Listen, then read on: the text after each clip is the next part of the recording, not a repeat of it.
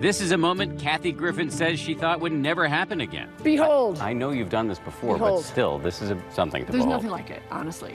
I'm not a religious person. I call it the church.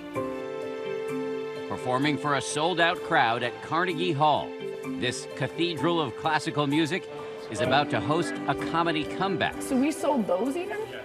Oh, sweet. But just a year ago, outrage from all sides after that video of comedian Kathy Griffin. Kathy Griffin in that image. Nobody wants to see this. It wasn't fun. It didn't work. Griffin's career was teetering on the edge of ruin. Did you think your career was over? Yeah. I thought there was a really good chance my career was over. This picture, posted to the TMZ website, of Kathy Griffin holding a mock severed head of President Donald Trump stirred a national scandal. The comedian called a traitor, even a terrorist. What were you thinking? Really? Can't you have a different question that I've been asked for a year and a half? You're ABC. Act like it, goddamn. That's the exact question you get every time? What were you thinking? Yes. What were you thinking? I wanted to shame him. It, as I refer to Trump, it. I wanted to shame it. I don't believe it's human. And believe it or not, I'm not a Megyn Kelly fan, but I do remember him saying famously, as you do, there was blood coming out of her eyes, blood coming out of her wherever. And I was doing a wacky photo shoot. And I thought, all right, let's get, a Halloween Trump mask, put a bunch of ketchup on it, and see if he likes it when there's blood coming out of his wherever. Kathy Griffin in a storm of controversy. I think it's disgusting and reprehensible. Is her career ruined? I mean, what happens next? Within hours of the picture going public, a torrent of backlash. Left, right, and center turned on me. Everyone turned on me. Donald Trump Jr. tweeting, disgusting but not surprising, this is the left today. And the president saying Kathy Griffin should be ashamed of herself. My children, especially my 11-year-old son Barron, are having a hard time with this. Sick. She was skewered on both sides of the aisle. Chelsea Clinton tweeting, this is vile and wrong. It is never funny to joke about killing a president. You didn't think that was going to cause any consternation when you did it? No, of course not. I was holding a mask, a Halloween mask with ketchup on it. How is it not an invocation of violence? It's a photo. Have you seen the cover of Der Spiegel? Have you seen any of the famous, iconic covers of magazines? You could take any one of them and accuse them of inciting violence. Also, I'm Kathy Griffin, the comedian. I'm not an elected. It's me. Does that mean there are no lines for you? There's no lines for me. Others saw it differently, believing that Griffin had crossed a line. She lost sponsorship deals, her entire tour was canceled, and CNN terminated her contract to host New Year's Eve. Her co-host and friend Anderson Cooper tweeting, for the record, I'm appalled by the photo shoot Kathy Griffin took part in. It's clearly disgusting and completely inappropriate. I don't even have a punchline for that one because that one just hurt. My punchline is this, ouch. She says she received brutal and detailed death threats and was even placed under a temporary federal investigation. I was on the no-fly list. I'm still on the Interpol list. I had to go overseas to make a living. I was detained at every single airport. They take your passport, they take your devices, they leave you alone in a room, and you don't know what's going to happen, and you can't ask. You had friends who told you just go away for years. Yeah, it was great. Sharon Stone, who I love, goes, leave the country for 8 years. I go, you leave the country for 8 years. I go, I have to make a living. Wait a minute, I've got bills to pay. She would issue this apology video posted to Twitter. I sincerely apologize. I am just now seeing the reaction of these images. I'm a comic. I crossed the line. I moved the line, then I cross it. I went way too far. But months later, Griffin would retract the apology, calling the fallout faux outrage. I realized the outrage and the pearl clutching really was.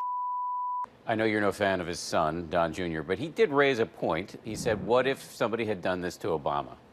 Do you think that that comedian would have received the same kind of ire, if not worse? Did you do any research?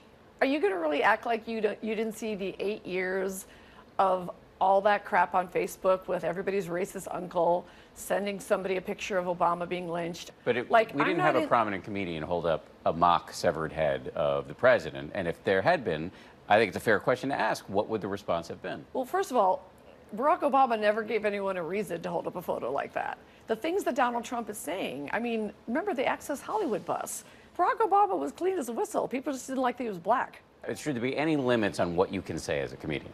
Well, as you know, there are laws. You can't yell fire in a theater.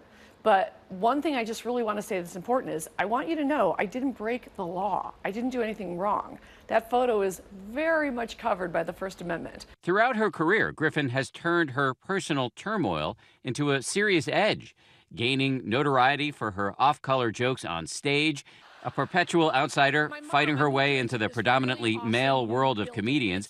Kathy Griffin became a household name in her show My Life on the D-List. You know how you get to Carnegie Hall? You the guy that like owns...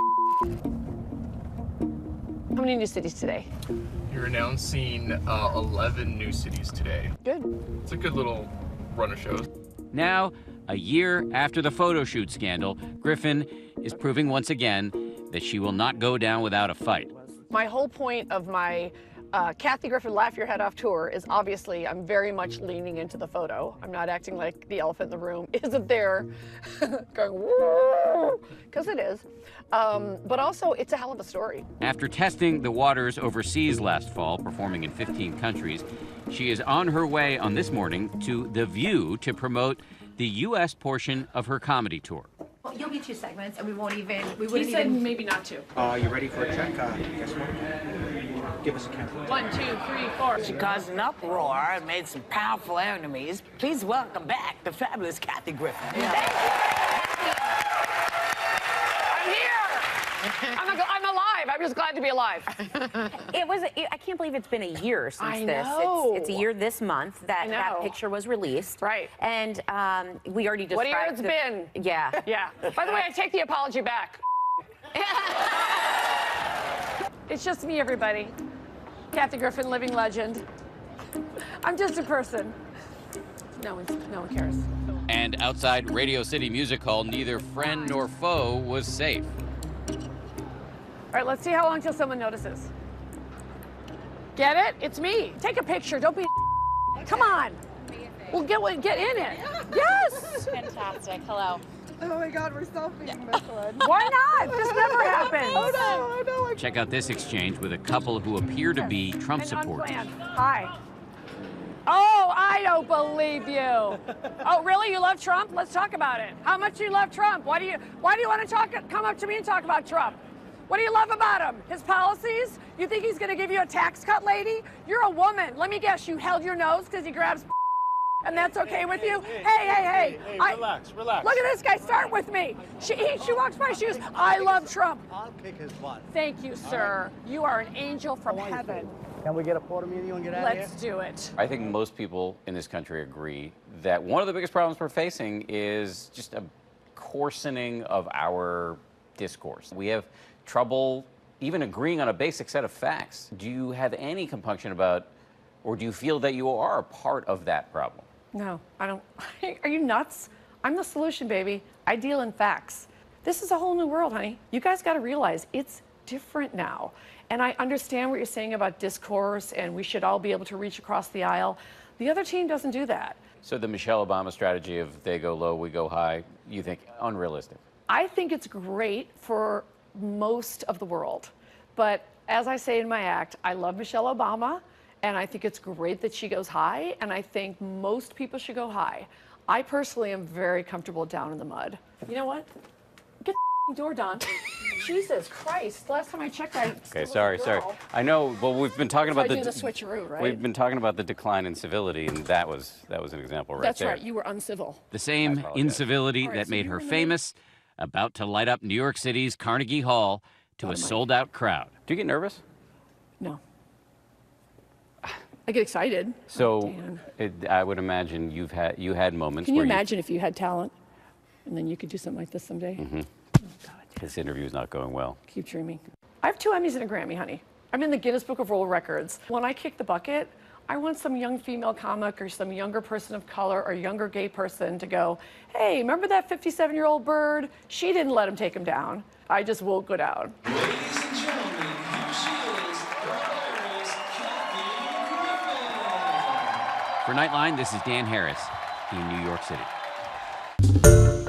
Hi everyone, George Stephanopoulos here. Thanks for checking out the ABC News YouTube channel. If you'd like to get more videos, show highlights, and watch live event coverage, click on the right over here to subscribe to our channel, and don't forget to download the ABC News app for breaking news alerts. Thanks for watching.